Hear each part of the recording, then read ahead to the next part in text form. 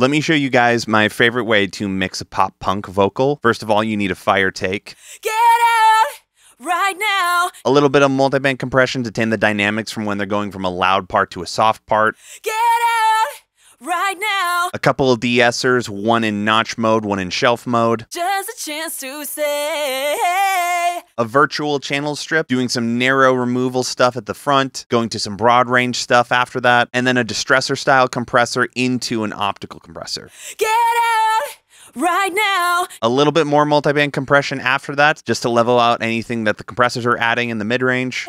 Get out right now. And then a little bit of soothe to tame some of the brightness. Get out right now. A little bit of reverb, and it should sound like this in the mix.